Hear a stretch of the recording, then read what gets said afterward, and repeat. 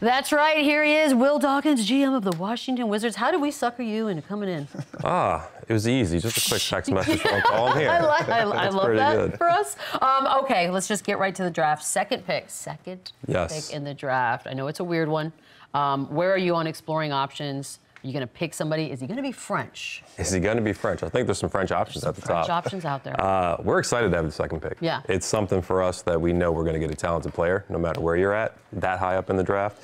I know people have said some things about this draft, but we're actually excited about it. They have said, it's like you don't agree with the, I don't really buy into draft that. assessment? Yeah, I think there's less instant gratification in this draft. Like, you won't see players in year 1, year 2 make that huge jump and impact on the league. When you look back 2, 3, 4, 5 years down the line, I think you'll see some pretty high-level players that are impacting the playoffs like we're seeing now. For real. I didn't look at it like that. Immediate gratification. Yeah, right? Yeah. I mean, we are kind of The wow factor might not be there right away, but if you can have the plan to take the progress, you'll find some good players. Wemby ruined it. I mean, that was it's like last year you have the number 1 pick, you have a parade. This year it's like who will be taking? It's not the go-to guy. You guys also have the 26th pick. You said the 51st pick. Yes. There's a kid out there named Bronny James. Yep. Oh, dear. Everyone's talking about does Daddy follow him? Is that something they're exploring? Because his combine, he actually looked kind of nice. Yeah, I would say if his name was Johnny James, like the media and fans wouldn't care as much, but he'd still be on our radar. Like, he's a guy that did his work in high school, was a high school All-American, obviously showed a massive resilience to come back from everything he went through. So you didn't expect him to start the year off the way he did. So he finished the year strong, he's finishing the combine strong. So as evaluators, we have to look at him, but at the end of the day, he's just like everyone else in this draft process. See, we've been getting into that. Like, he's saying he's a prospect without his dad being LeBron James. And I'm like, I don't think so. I think that part of that for the Washington Wizards, for any other team, if we could draft him and possibly get LeBron the way he's still playing, it's obviously a plus. Yeah, I don't think we look at it that way. I think we're focused on the player and making sure we add the right pieces to the team. And he's a Power 5 guy who went to the McDonald's All-American game. He's a talented player, so we have to look at him just like we're looking at everybody else. Well, you worked for Sam Presti in Oklahoma City for a really, really long time. What did you learn about team building, about building a culture in Oklahoma City and under Sam? Under Sam, everything.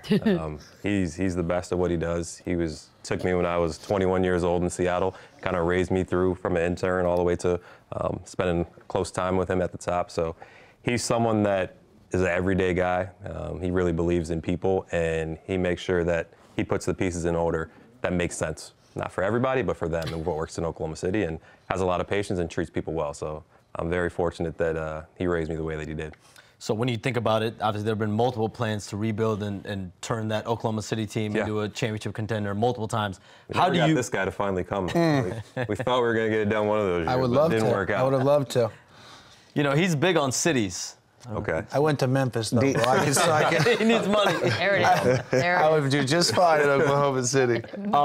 Obviously, for you guys, how far do you feel you guys are away from contending? Is there a year-to-year plan, 3-year plan? Like, how do you view you guys? Yeah, I know this. We won't skip steps. We're not going to put a timeline on it. When Michael Winger and I first came in, almost a year ago now, and met with Mr. Leonsis, we talked about kind of what it would take. And he granted us the ability to do what we thought was best. When you look at kind of how long rebuilds take, we're kind of in year 1 this year. But we have a lot of players that we have confidence in that could be there moving forward, and we have a lot of picks and a lot of assets and things we can do. So we're in a good city in Washington, D.C. Absolutely. We're building it up the right way, and we won't rush that. Is there a department for slogans? For example, trust the process. So, who's in charge of coming up with that? We're hiring for that. Okay. If you know anyone, let me know. I feel like that's a good young position for somebody to have in the building. If you have any names, shoot it to me. I'm not creative. Shams is not creative. I don't know, and no one up here is creative. Why you hating on me? Because I know you're not creative. Would you say Shams is creative? Thank you. Okay. Silence tells you everything you need to know there. So proud of you. We had Bilal Coulibaly on, I think last week actually, and the rumor is he's the only untouchable. Is that true? First off, you guys tried to trick my guy on the show. Yeah, we did. That's my bad. Nice you job. know what? He was good. He was good. He caught it, so I give him a lot of credit for that. it. I would say we have a talented group, guys that have gotten better this year. We're going to continue to be opportunistic and look at everything that comes our way. If you saw us in the draft last year, I think we traded 2 or 3 times, I think it was. So we like our crew. We're going to continue adding to that crew. That's the plan. So, Will, you started off as an intern, I believe, in Oklahoma City. You worked pretty much every job you can work in the front office in Oklahoma City, and now you're the general manager of an NBA team. It's awesome. Running day-to-day. For you, obviously, you had a pass too. I believe you played basketball, Emerson. A little bit, not very good. What do you feel like all these experiences taught you and the lessons you learned to bring you to this point right now? I would say I was very fortunate to go brick by brick, like within the organization. Started off as an intern, then video, doing some behind the bench coaching stuff, and then kind of switched to the front office and got to build my way up through evaluation, then kind of upper management. So I got to understand the job at every level. And I think that's what really benefited me. I got to fold the laundry, I got to rebound, I got to go on the road, I got to drive cars, take notes. So no job too small. That's awesome. So you know what goes into it, and you know that it's all about people and working hard. So if I didn't have that opportunity, if I didn't go to Emerson College and Hank Smith recommended me to Sam Presti, who was our college coach that we both shared, I probably wouldn't be in the NBA. So I kept that kind of day one focus from the very beginning. The front office, Eric Spoelstra. There you go. Will, one of the first things you did as GM was trade Porzingis to the Celtics. Yeah. What was the thought process behind that decision in trading him? Yeah, so when we walked in, I probably had the press conference on June 10th. As you know, the draft is right there.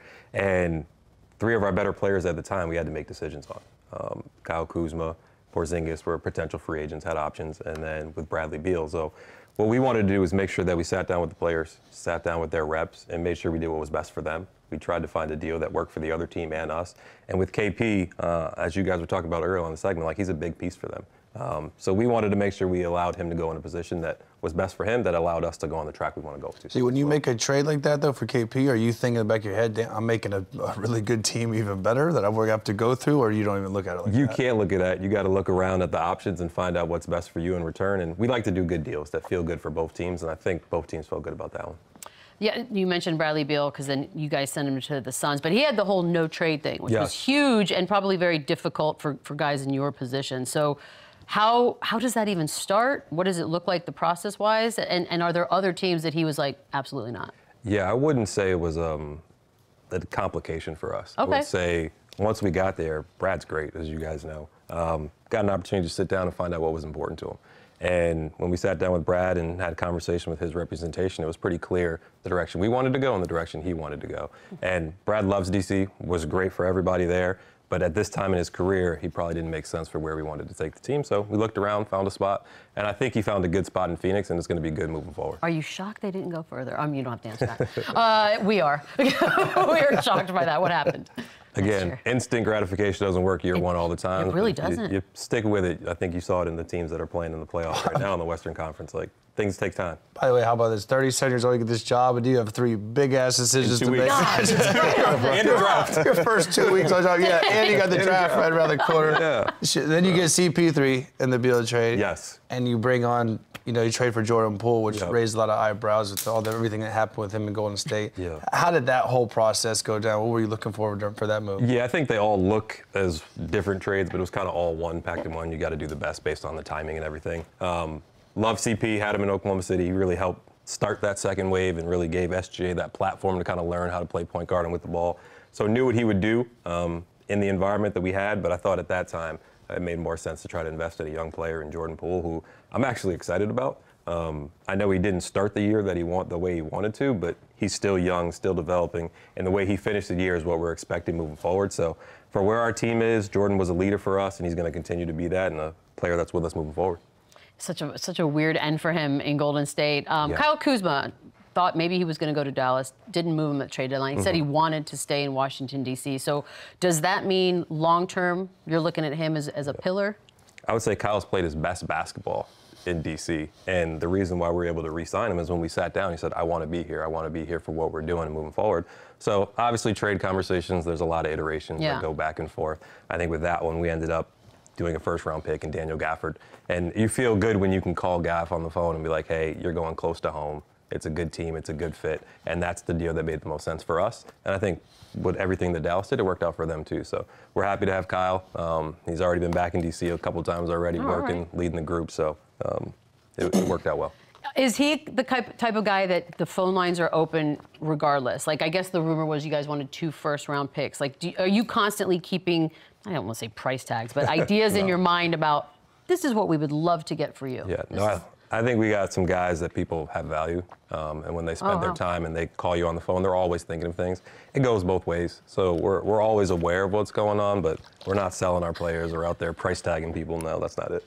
A lot of people online are saying that the Wizards are the favorite to land Josh Giddey. If he would be removed. Is that someone you think fits in what you guys are doing over there? You're not going to catch me on that one. Nice try.